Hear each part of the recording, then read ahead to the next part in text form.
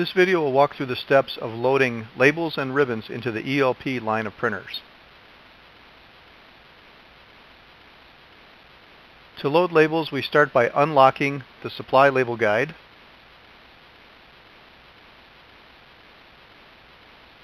The labels are then simply placed on the label supply spindle. The supply label guide is replaced and locked into place, making sure that it's not too tight up against the labels. The open side architecture allows us to bring the labels in from the side underneath the lower guide roller and underneath the print head. Once the labels are in place, we do want to make sure that the guide ring gets moved out to a position that is on the outside of the label web. This will prevent the web from moving left to right during printing. Simply slides over and then adjust back against the edge of the web.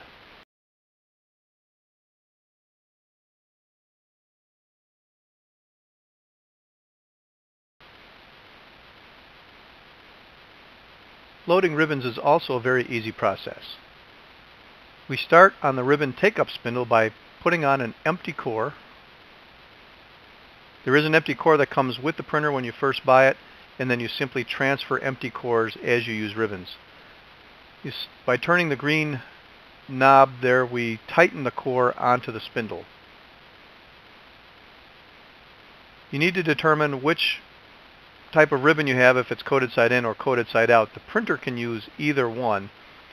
Most of the time the ink is on the dull side of the ribbon, so in this case we have a coated side in ribbon, so we'll load it appropriately. Place the ribbon on the spindle. Again, the open side architecture allows us to easily bring the ribbon through, and then we'll tape it up on the take-up spindle.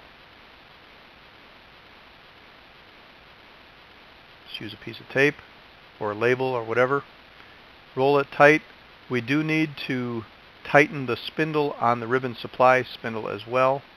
A few turns of the knob counterclockwise will do that, and then we can roll it smooth.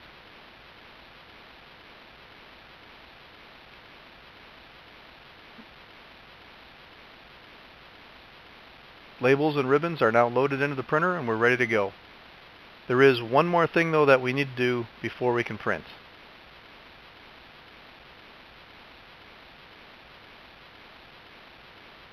Before we print, we have to make sure the sensor is in the correct position. The labels are underneath the sensor bar, and the actual sensor is the diode here that you see with the arrow. It can be moved left and right by grabbing the small tab that is part of the sensor bar assembly.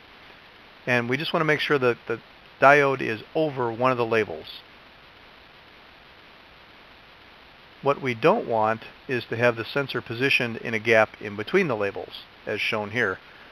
The printer will not be able to sense correctly. Once the sensor is in position, we can lock the head down and we'll be ready to print.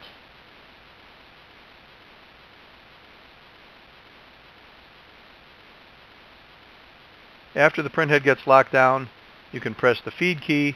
The printer will calibrate itself by feeding a couple of rows of labels, and it's ready to go. Thank you for watching. If you have any questions about any of this at all, please call us at 800-533-2559. We'll be glad to help you out. Thank you for choosing Identico.